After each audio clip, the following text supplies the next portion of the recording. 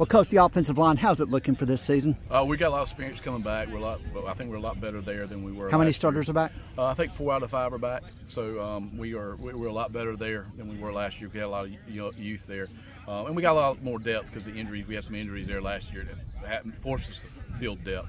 So that's going to help. And those freshmen that played on the offensive line are stronger and they're bigger and they're more experienced. So that's going to help a lot. Who's going to be your bell cow on the offensive line? We got 2 that should be good for us. Will Falkenberry, our guard, and then our tackle Mason Hanna. Both of them have been multi-year starters and been in the program for a long time, and they've done a lot. They've done a lot in the weight room.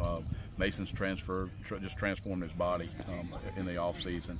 Will's was already a big, strong kid, and he's got even bigger and stronger. So we're very proud of both of them for their efforts in the off season. We can't wait to see what they do on the field and watch it transfer there. Well, Coach, just what are you expecting out of your defense this season? What strides do you want them to make? We want to get better at tackling. We weren't very physical last year at times, and we didn't tackle real well at times, but I thought we improved as the year went on. Coach Scott, our new defensive coordinator, another year in the system is going to help too, and he did a great job, with those guys. So we're excited about seeing the improvement and seeing the next step that we take, on that side of the ball. How excited are you about this season, considering just what happened last year? I'm very excited. We started off hot last year. Things went a little cold, but we're gonna get back right.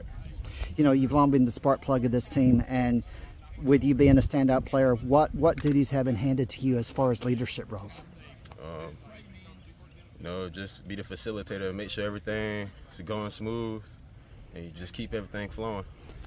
Talk about your offense. Wade is back as well. He's healthy. And just how do you and him, how can you two feed off each other on the field? Just going off energy and just knowing each other ever since we've been playing together since we were young.